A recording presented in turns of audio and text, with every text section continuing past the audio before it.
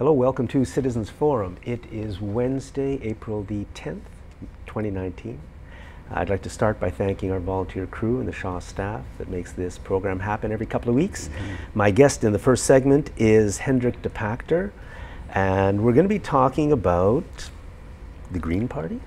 The Green Party in British Columbia and the recent changes in their political stance that I welcome finally. But before we start, Jack, I'd like to congratulate you on your recent birthday. Oh, thank you very much. I understand you're about 55 now. Well done. A little over than that, but... In any case, congratulations. Thank you very much. Yeah, when you invited me to appear on the show, what was in my heart was to talk about how, as a long-time Green Party supporter, aware of the party since 1982, voting for the party since 1996, active in constituency association and electoral district association functions for many years. I was really dismayed with the response on the part of the British Columbia Green Party to the various decisions made by the NDP, particularly as they pertain to the environment and all those issues. It seems to me that Norman Spector's analysis that the Green Party was snookered in the negotiations regarding the CASA agreement. And what is the CASA agreement? Oh dear, I've just blanked on it. Okay. A confidence and supply agreement. So that was the agreement that the Green Party and the NDP made. Yes, that was the basically binding agreement that allowed the Green Party at significant moments to support the NDP in the legislature with their vote. And there were a number of things that the Green Party wanted and achieved in the CASA, but the analysis subsequently is that they sold out too quickly. They were fooled with regards to Site C Dam in particular, and in that regard they somehow had faith that by referring the matter to the BC Utilities Commission, which was the fallback position of the NDP, that there was a reasonable expectation that the BCUC would deem the Site C to be either go forward or stop, and that would have provided enough information for the NDP to make the right decision based upon significant opposition from scientists, environmentalists, First Nations, and farmers. I'll just interject and say what the NDP did was a total, in my opinion, betrayal of not only the people of BC and their supporters, but the environment and the planet. I mean, there's no excuse for what they did. And the only thing I can think of is that the party itself is totally corrupt. Everything they said about in opposition was a lie. The real story is what happens when they come to power. Here we have LNG, right? So they're actors, and the NDP are good actors, and but they don't deserve our trust. Well, I regret to say that I agree with you, and it's clear that the people in the piece thought that John Horgan was really determined to stop Site C. That's what he campaigned on before the election, and they gave him their trust. And from the moment that Site C was decided upon, it stabbed me in the heart, it stabbed you in the heart, and from that moment on, while it might have been necessary for the BC Green Party to adhere to the CASA, there should have been a change of tone and a stronger militancy and a willingness for the Green Party to stand up, because subsequent to Site C, we've also had very poor movement forward on fish farms.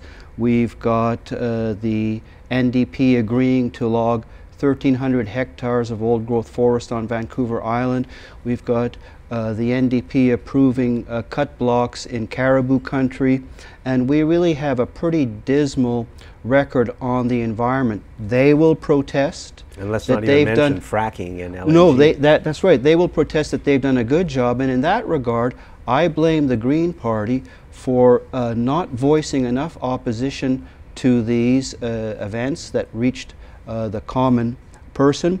and that they have basically been supportive. I know from correspondence with the BC Green Party after they came out in support of the Clean BC plan, which doesn't go anywhere near to what we need to face the existential crisis that humanity faces, that they protested and they fought back in their arguments with me.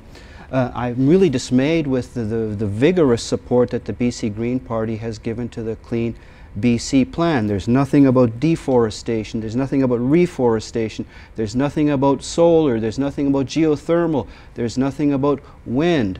So it's a pathetic document that doesn't even get to the 40% reduction by 2030 and has nothing to say about how we move to the 80% reduction by 2050, which we know is insufficient. We actually need to be at zero use of carbon fuels by 2030. We're never going to make it. And so actually, we have to be there now. So yeah, so but now would even be better. Yeah. So I think what we really have to do, have to face as a society, is mitigating the inevitable crises, and I don't see the Green Party committed to that. They are still committed to the idea of growth.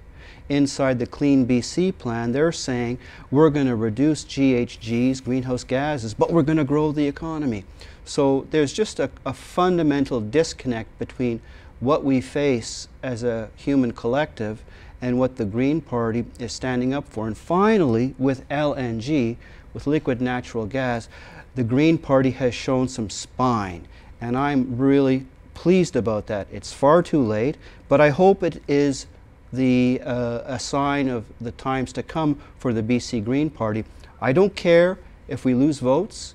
We need a party that stands up for human civilization, for the animals, for clean water, clean air, a clean land. And any party that doesn't have a philosophy that protects these three basics has a false political philosophy. And what I see the BC Green Party has descended into here is a gradualism, is a kind of a progressivism that really doesn't face our collective crisis. So finally, with LNG, I'm seeing some spine, and I'm pleased. I must have missed it because I don't even know what happened. Well, if you look at what's happened in the legislature, is that in the process of introducing the Bill 10 that pertains to liquid natural gas and the giveaway of $5.3 billion of taxpayer money to the richest oil and gas consortiums in the world, the Green Party attempted through amendments, through 14 votes, to slow this process down. They did a walkout when the Liberals, this is really amusing, the Liberals introduced an amendment to prevent the NDP from blocking information access to the public. Imagine the Liberals defending transparency. It's actually amusing. And to think that the NDP were opposed to this. It would be amusing. So they walked out. So they have finally shown some spine, and I hope that they really continue to do so. Now I know, like, take Adam Olsen. He has fought courageously for salmon, but we don't hear about it. It's somehow they also have a failure in communicating their successes or their minimal successes to the public. I get stuff from the Green Party and I can't find that stuff. So if I'm not finding it, what is the average person who's not politically engaged finding? And so I'm pleased to see the change of tone. So what can we do? I mean, well, you know, I think what we go? can do is express our dismay to those who are Green Party members, can express their dismay to the Green Party and say, do you stand for the planet, or is it all about gradualism? You haven't got to 40% by 2030. We don't know what you have in mind for 2050. They're talking about an end to internal combustion engines here in BC by 2040. 10 years after Holland, 10 years after Germany, 15 years after Norway. Norway's going to have a fleet of electric planes by 2050. And we are proudly saying by 2040, we're going to have no more internal combustion engines on our roads. And we don't even mean that. We don't. Well, I don't know. I don't know. I mean, it would be nice if we get there, but it's way too Well, slow. take something that could happen right now. I mean, they can promise anything for 2040. Sure. John Horgan came into power and said there's no business case for rail in Victoria. Right. And that passed basically no coverage in the media. The media wasn't outraged that we can't have trains, which is exactly what we need. Is there another city in the world that has the track but no train? And not only that, but our own Victoria City Council took out the bridge, so there's no bridge into downtown. This is how crazy our leadership is. I mean, there's lots to rail about, so I'd like to see our paid railers do something. Well, I do think that the Green Party has focused its activities in the legislature, and they're trying to fight the battle in all the committees that they sit on. 3 Green Party members sit on 21 committees. It must be a horrible job, very demanding. But what we need is leadership activity on in the the street. street. That's what I was going to say. We need Interesting. activity in the street. We both came to the same word at the same time. Yeah. And You where know, are they? I mean, they have money, they have staff, they have... And I don't want to criticize them. Where's the NDP? Which just happens to be the party that I'm still a member of. I think it's okay not to criticize the NDP because I don't believe in them at all. They are just a conventional a capitalist party like the Liberals and the Conservatives. They really tinker with the social infrastructure. They have here in BC, they have made some small improvements in income support programs, but there's no fundamental change like a guaranteed annual income. They're tinkering with the social services, and some Greens are laudatory of that. And of course, helping people is great, but really, we need to move towards survival. You see the kids out there every Friday out in the streets saying, we need to survive, and I don't see that kind of political dynamic from the BC Greens here on the street, and that's what I want. Hendrik, I'm with you. Everybody, wow, it's, you know. Yes, yeah. It's, you know, to the extent that the BC Green Party doesn't fight hard, I just keep on experiencing this existential dread. We need people to stand up for the planet, and that's not happening. Yeah, well, good luck to us all, because I think we're going to need it, and thank you for watching this segment of Citizens Forum.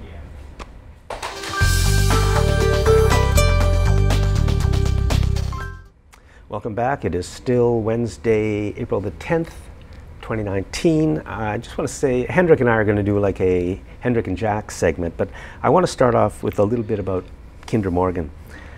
And what I see happening now is more and more in the corporate media. I think they're trying to, again, split Canadians, as they always do. And so there's more and more talk about how the government cares about jobs with SNC-Lavalin, which is Quebec, but it doesn't care about jobs in Alberta. That's this message that the media is putting out. And the whole fight over the Kinder Morgan pipeline has basically been about jobs, right? And we're told, the environmentalists of British Columbia want to protect the environment, that, you know, we're harming the people of Alberta because they need the jobs. But the Alberta Federation of Labour opposed the Kinder Morgan pipeline at the National Energy Board hearings, the NEB hearings years ago, that finally gave approval for all of this, for the pipelines. The Alberta Federation of Labour and Unifor, which is the biggest union that represents most of the energy workers in Canada, they both opposed the pipeline because they said it was bad for jobs. So here we are years later, and we're being told by our media and politicians that we should be fighting each other over the issue of jobs, when the union said the pipeline is not a good idea because it's bad for jobs. We want to refine the product in Alberta. And I'd like to know really why John Horgan will not say this, because it's his best argument. If you want to, you know, why won't the media say it? Why does the media allow us to think the wrong thing? And the only person who said it, the only person I've heard it from, is Elizabeth May. And she's been in the media a couple of times saying it, where I've happened to spot it, and that's it. Well, I think that jobs, jobs, jobs is always the selling point, and that the Liberals, the Conservatives, and the NDP are prepared to sell the future of their grandchildren for jobs now. But it's not job. That's It's the not line. jobs now. It's profit. The lie with the LNG in BC is 10,000 jobs. The analysis is we'll be lucky to get somewhere between 3,500 and 5,500 jobs in BC from that. But who wants a job and a good salary that's going to kill your grandchild? Is that the kind of job you want? There are plenty of green jobs. There's no shortage of green jobs. Why do we need to have a job that gives you a nice fat house and a nice fat car and kills your grandchild? I don't want that kind of job in my province. And it's interesting that the story we think we're in is not the real story, because the unions opposed the pipeline because the unions said it was bad for jobs. Well, I salute the Alberta Federation, but I wonder about some of the unions here in BC who wholeheartedly supported Site C. So the unions are in a dilemma because as often as not they're associated with resource extraction. My own union, the BCGEU, it's weird. They have elections that, in my opinion, are completely fraudulent. They have fraudulent elections to elect the leadership of the BCGEU. I ran for a vice presidency of the union a number of years ago, and as the process went along and I sort of read the bylaws and constitution of the union, I thought, what the hell is going on here? But many, many years later, there's nothing I can do about it, so it just carries on. And the unions are powerful. The unions could be a voice for working people, but the unions are as undemocratic, or at least my own union, the BCGEU, is as undemocratic as anything else, and so it doesn't represent our interests. It seems to represent the same corporate interests that the NDP represents and everybody else represents. I was a member of the HSA and a union shop steward for the HSA, and they were tied at the hip to the BC Fed and to the NDP, such that Health Matters, the Health Sciences Association, was not putting forward motions on health, but they were voting on BC Federation of Labour health issues when the HSA should have been the lead union on that. So tied at the hip to the NDP is pretty accurate, and it's unfortunate because it does foster corruption, as we've seen with Site C. Yeah. Essentiel. We have about 1 minute left. Yeah. Oh, how about the absence of dread? Oh, well, the absence of dread. Yeah, basically what I was trying to communicate there, Jack, is that when I was a 10-year-old kid, I heard the sirens go off in Montreal when 1962 to warn us of what it would sound like if the world went to nuclear war because of the Cuban Missile Crisis. And from that moment on, I had a dread in my heart that slowly but surely ebbed with the SALT and START talks. But now we have a kind of a dread of the environmental destruction, and people seem completely oblivious to that. There's no longer a sense of anxiety that really helped move forward the struggle to ban the bomb and to try to control nuclear weapons. I don't see the same kind of dread operating anymore in society, and I wish it would return. Yeah. We really need, there's so many things going on, and I think we can at least do our best to get out of this mess that we've put ourselves in. And it's not only environmental, it's economic as well, and certainly social. But we can't do it. We're doomed to try. Yeah. We're doomed to try our best. Whether we'll succeed or not is not the point. We have to try. And it would be nice if our leadership, both political and media, worked for us, together with us, to make that happen. But unfortunately, they all work for the 1% of the 1%. They're puppets of those people. And so we have to fight through them to get anything done, and we can't do it. Another layer of resistance, indeed. Hendrik, thank you very much. Thank you, Jack. And thank you.